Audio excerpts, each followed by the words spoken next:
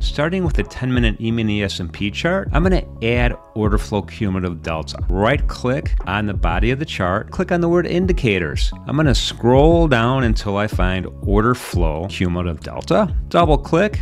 It's going to bring it down to the configured section, and on the right-hand side are the properties. My delta type is going to be bid-ask.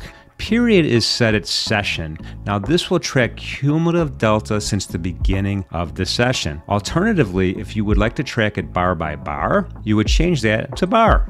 You could format how your data appears. E-mini S&P 10-minute chart, that's exactly what we're looking on the screen, so that's perfect. Now calculate, you could do it on each tick or price change. I'm going to select price change. I'll click apply. The data will start appearing at the bottom of the panel. And at the bottom, you could see time. And on the right-hand side, you could see the imbalance between trades that are happening on the bid and trades that are happening on the ask. This particular cumulative bar right here, representing just this candle, is very strong, very positive, suggesting aggressive buying. And you see that reflected in the candle itself. When this particular candle expires, then cumulative delta will start calculating again from scratch. Remember, we set it to bar instead of the session. Hope that helps.